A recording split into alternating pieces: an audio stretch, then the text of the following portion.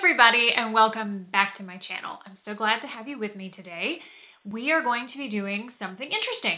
A few weeks ago, an author reached out to me and asked if I would be willing, in exchange for a free copy of her paperback novel that was coming out, if I would be interested in doing a book review for her.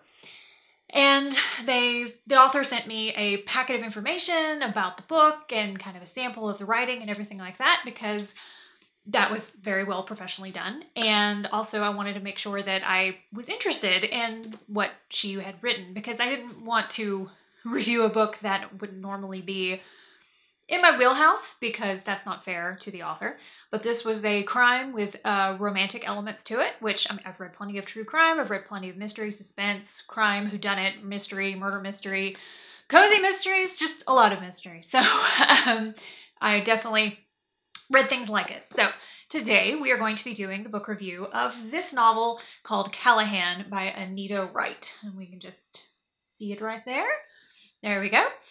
Okay, so I wanted to do some structure to this book review, because I didn't want to just be sitting here talking about what, that I liked it, that I didn't like it, it wasn't for me, or it was for me, and why that was. So I've kind of got myself organized a little bit. And one of the first things we're going to do is, as we always do with book reviews, let's read the back cover and let's talk about the author briefly.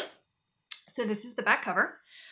When Nick Moran, sheriff and divorced father of two, answers a call from emergency dispatch regarding a burning house, he discovers that the fire is an act of arson, and the evidence uncovered in the debris already has the United States government's interest. Before Nick has the chance to decide what this means for his citizens, government agent Michelin Stone is sent to investigate. She informs Nick that his evidence has ties to a criminal organization which has intentions of setting up its operation in Callahan, a town with limited law enforcement. What begins as an isolated incident becomes an entanglement of love, greed, and corruption with questionable government involvement. Who can be trusted? In all of his years as sheriff, Nick has prided himself on working within the boundaries of the law. But when his work causes unwarranted attention, Nick has to go outside the law to protect his town and the people he loves. Callahan. Now, this is by Anita Wright. And I did a little research on her on Goodreads. There seems to be a couple of titles that are attached to her name, and then there's this one, which I think has been published in one other version in addition to this particular cover.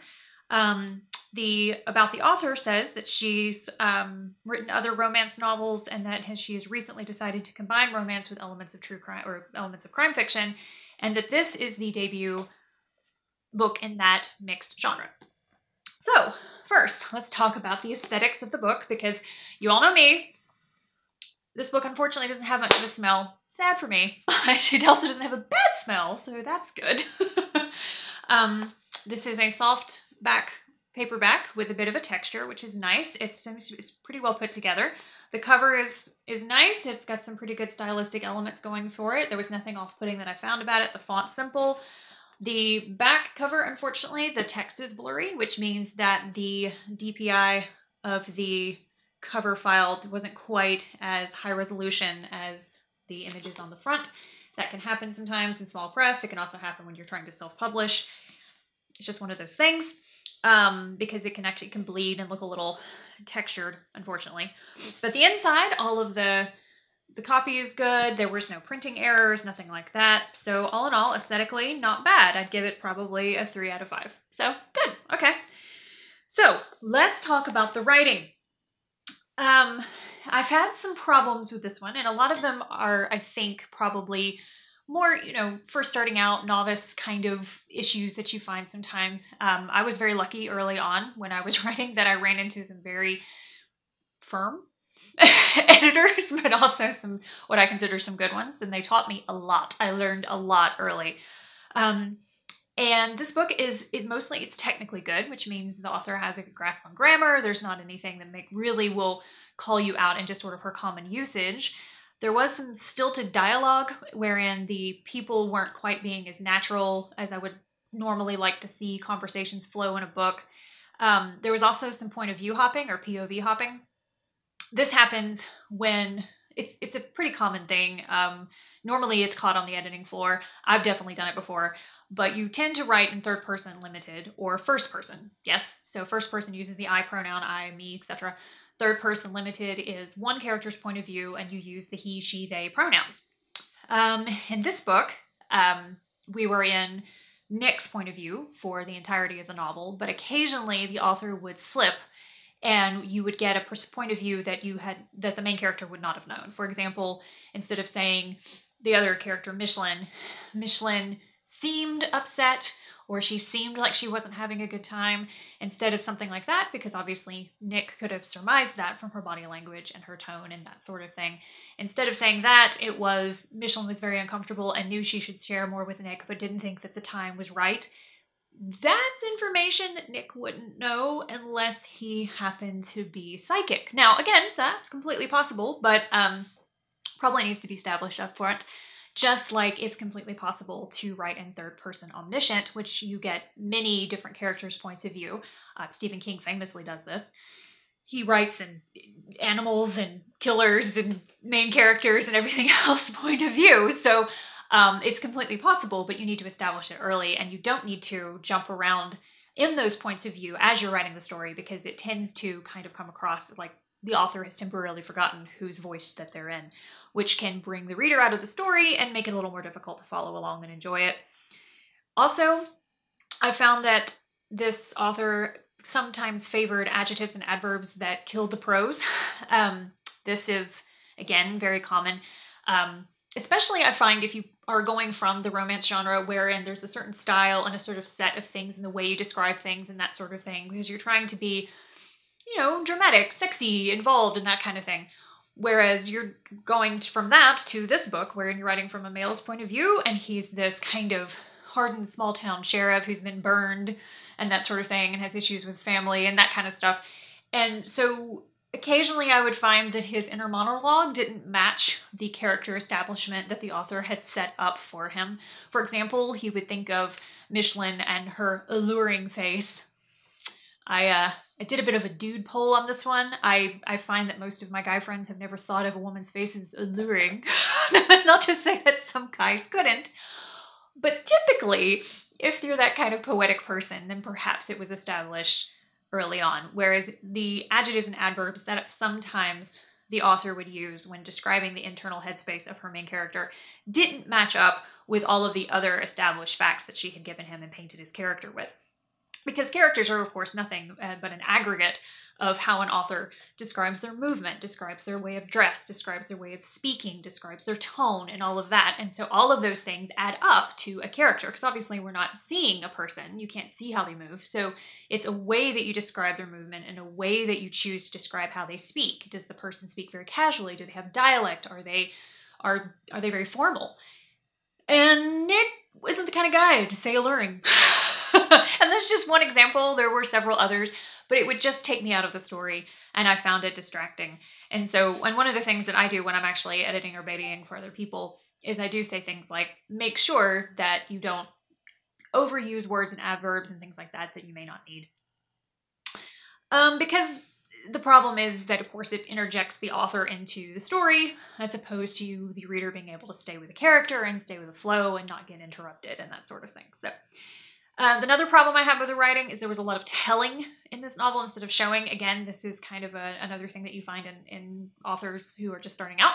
And also in some very established ones. I have read some books that have so much telling in an author, and these people have written 14,000 books or something. And so it comes up again, but it's just, again, it's something to watch out for that I find.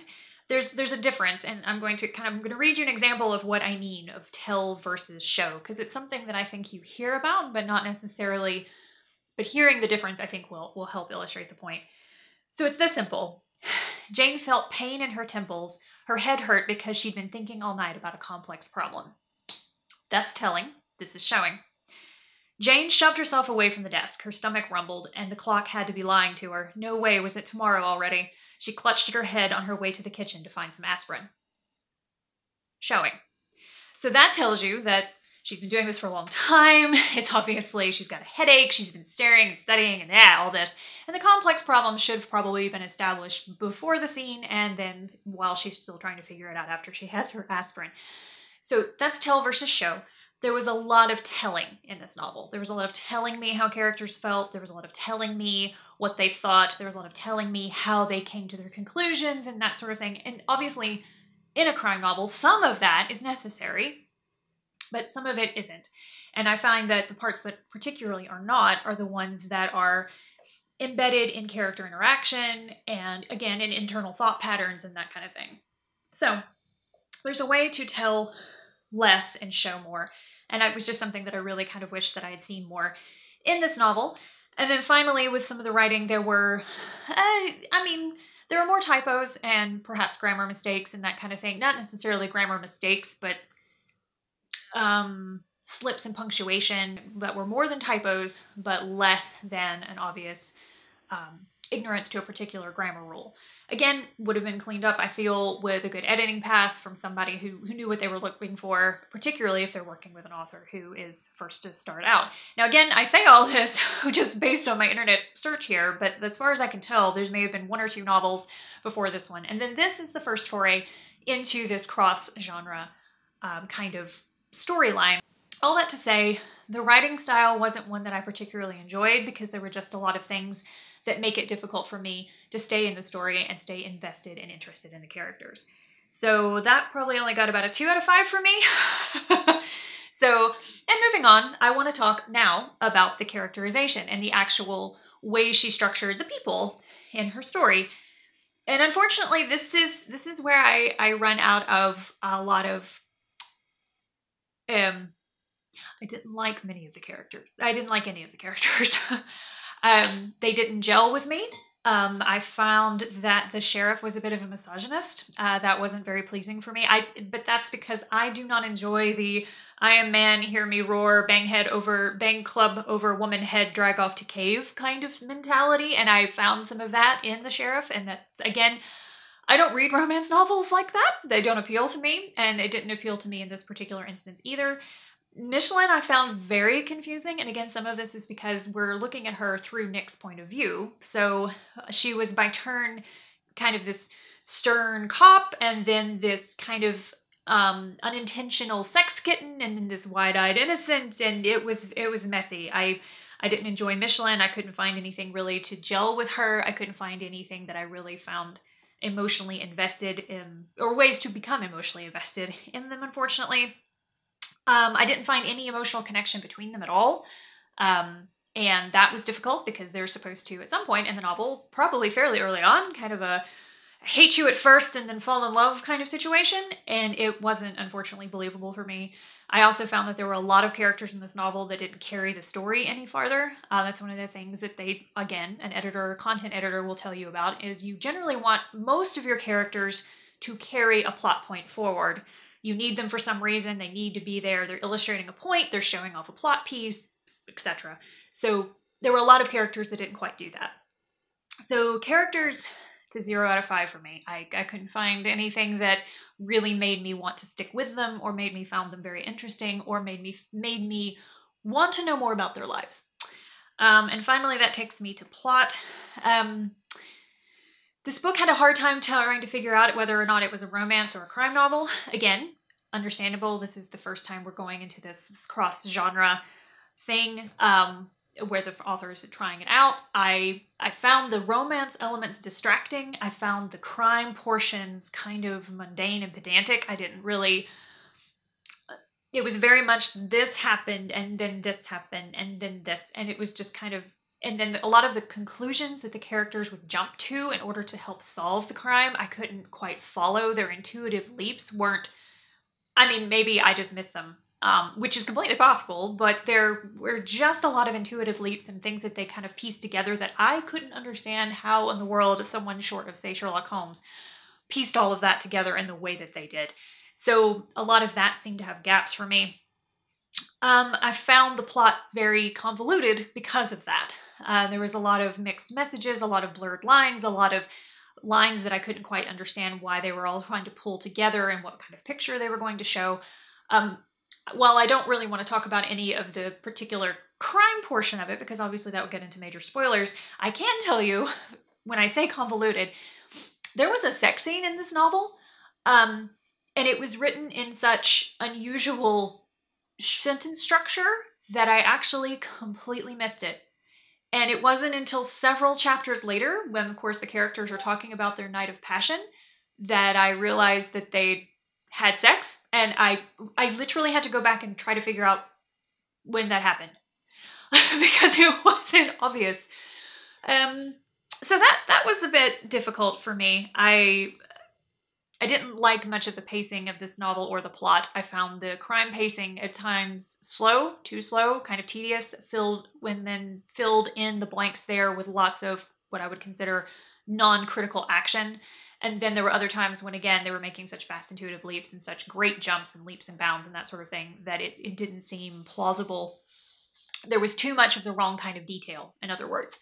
So plot's a no for me as well, unfortunately, because, again, and this is about counterfeit money, and it's about some other sort of intrigue that goes along that they find out about different things. You know, there's an act of arson and that kind of stuff. But again, even if the actual thought processes there were a very interesting sort of crime unfolding in this town, the way it was put together didn't hold my interest. In fact, I did a lot of skimming in portions that I probably shouldn't have. I found when you're writing a novel, you want to peak about 3/4 of the way in, right? You want to bring people in, get them hooked, and oh my gosh, they can't stop reading and they can't stop reading and they can't stop reading. Oh, we finally figured it out and now we're done, right? You want to peak in your interest level about halfway to 3/4 of the way through, right? You don't want to peak too early because then you're going to lose your audience a quarter of the way through. This novel peaked at about page 60. So for me, I wasn't really drawn in, I think is what I'm trying to say. Obviously, as I always say with my reviews, my experience was mine and yours may vary. So this book could make complete sense to you. You could find it very interesting. You could think that counterfeit and that sort of thing and government agencies and what they were involved with and what they were doing and the machinations therein to be fascinating. You might not mind the way that the character is portrayed in his interactions with women, and you may find Michelin more believable because you have experience that makes her more emotionally connectable for you. For me, it was a no. I'd give the whole book about maybe 1.5 out of 5. So for me, this was not one that I would necessarily recommend to anybody. I'm grateful for the chance to have read it. I'm very thankful to Anita Wright for sending me a copy of her book. Thank you. And I wish her all the best in writing more and growing and figuring out her voice and what she wants to say. So all that said, thank you, Anita, for the opportunity. Thank you for watching me and this review. I hope it was informative. I really tried to err on the side of critique as opposed to just trying to tell you, oh, I didn't like this book, but I wanted to actually be able to explain why. And also maybe to cover some things that I had learned in my journey on writing that may be useful to anyone out there who's watching this and thinking, well, I want to write a crime romance novel. And well, and for whatever reason, you might be listening to my advice, and I'm not really sure why. Because writing is so subjective, as you know, and so is book reviewing. So if you read this book and you like it, please let me know. Just write down in the comments, just tell me what you think. And if you've read other things by this author that you think are better, absolutely please let me know. And as for doing more book reviews in the future, I'm always open to the idea. So I'll leave some information in the description box down below for you. And you can always check me out on my Patreon. And hopefully I'll be seeing you more often in videos in 2020. 2019 was a little hectic and crazy. And from what I can tell, it was hectic and crazy for most of us. It was just a very interesting, that's a kind word, year. Anyway, but I'm back, at least for right now, with a new backdrop and a new room, also a new haircut, and hopefully some more videos in the future. So thank you, everyone. Thank you to the readers. Thank you to the authors. And for the love of story, I will see you next time on my channel.